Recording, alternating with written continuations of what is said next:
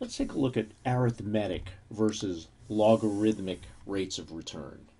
Now, the reason we use rates of return rather than the change in the price of a stock, for example, is because a $1 change in a $10 stock is more significant than a $1 change in a $100 stock.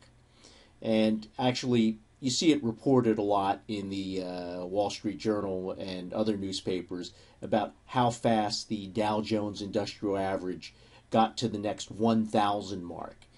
And it should get to each one faster and faster because it's a smaller percentage gain.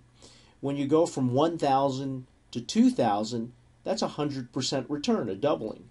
But when you go from 10,000 to 11,000, that's just 10%. So, that's why we look at rates of return. And the standard rate of return or arithmetic rate of return, and we will signify it with the R subscript A for arithmetic, is the future value divided by the present value minus 1. Or you can also write future value minus present value, all divided by present value. So it's essentially what you get minus what you paid divided by what you paid.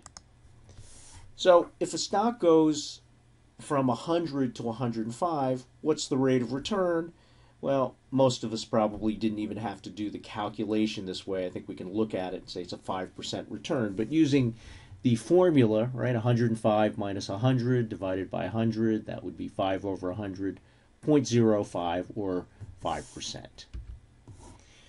Okay, and usually arithmetic returns work pretty well, but continuously compounded arithmetic returns are not symmetric, and this tends to be a problem. So consider the case where the return goes up by 15% and then goes down by 15%.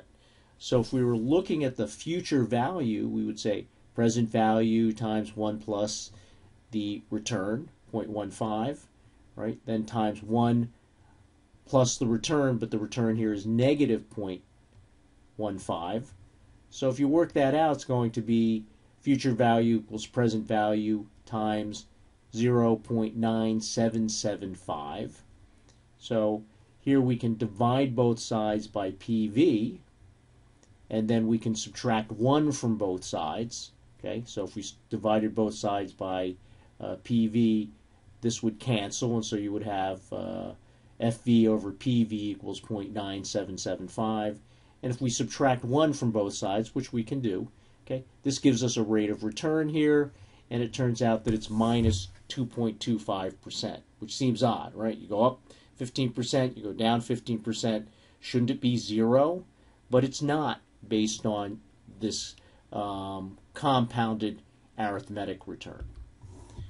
So one way to deal with this problem is to use logarithmic returns. And the log return, which we will denote with R subscript L, is the natural log of the future value divided by the present value. And the function ln of x answers the question, e to what power is equal to x? And e is that constant in math, which is approximately 2.71828. Okay, so if we note that e and ln are the inverse of each other, so I have this equation here. If I took e to both sides of this, I would have e to the RL here equals e to the natural log of the future value divided by the present value, right? And these would just cancel. The natural log and the e would cancel, so I'd get e to the RL equals future value over present value. And if I wanted to do a little manipulation, multiply both sides by PV, and then I could just rearrange terms, I would get future value equals PV e to the RL. So this is the continuously compounded future value equation.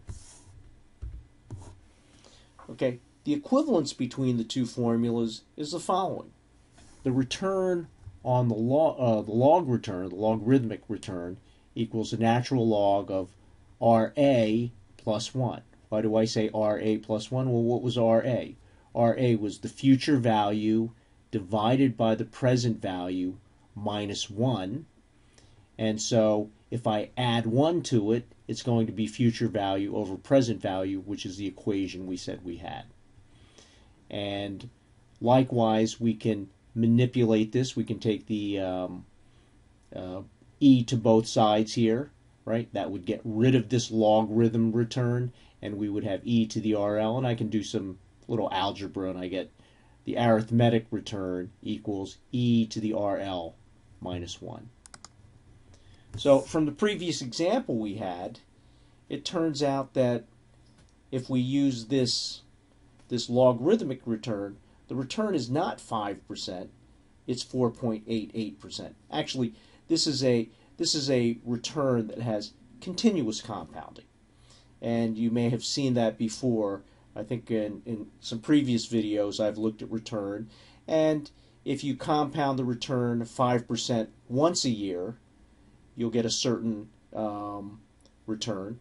But if you do it twice a year, okay, 2.5% twice a year, you'll actually have more. So if you compound continuously, literally all the time, not even every second, but every moment in time, you don't need 5% to grow your $100 to $105 at the end of the period. You only need 4.88%. Turns out that for small returns, arithmetic and logarithmic returns will be similar. But as returns get further away from zero, these two formulations will produce increasingly different answers. And here's a graph that shows you that. So on this, on the x-axis, we have the logarithmic return. On the y-axis, we have the arithmetic return. And you can see that, when you're close to zero, they're really, well, actually, when they are zero, they're the same. And if you're pretty close to zero, it's not a huge interest rate, then you get about the same answer, right? 4.88% is pretty close to 5%. But once you start getting out here to, say, 20%, then they start to differ. This curved line, which is, I think, blue, and this is black, is the logarithmic return, and this one here happens to be a 45-degree line, which shows you where the two would be equal. And so you can see they start to diverge as you get bigger interest rates. Okay, so when you start getting to 20%, you can start to see a difference, at least in the graph. Okay, 4.88 and 5%. Mathematically, we can see it's pretty hard to see in this graph. But if you get out here to 40%, you can see there's a pretty big differential between the two. The two returns are not that similar. The two returns are starting to diverge, and that's what you have here. So this is the logarithmic return. This would show you if the two were equal, and as you can see it curving away. You can see the gap here getting wider, and if it's a negative return, the same thing. So this is rather important because, again, for small returns, 1%, 2% doesn't make much difference, but if you're talking about 20%, 30%, now you're talking about there being a real difference. In stock market modeling, it's common to assume that returns are normally distributed. Log returns are far superior to arithmetic returns since the sum of repeated samples from a normal distribution is normally distributed.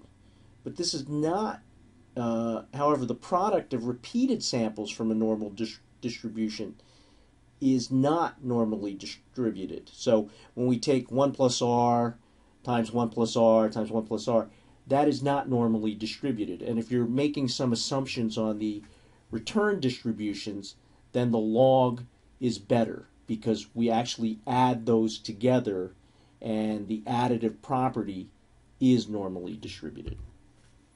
Okay, some advantages of arithmetic returns. Arithmetic returns aggregate well across portfolios. The arithmetic return for a portfolio is simply equal to the weighted average of each security's arithmetic return. And one thing that's important is that arithmetic returns are widely understood by the public. Okay, if you're trying to make an argument or you're testifying in some court case, it makes a lot more sense to use arithmetic returns because people actually understand those.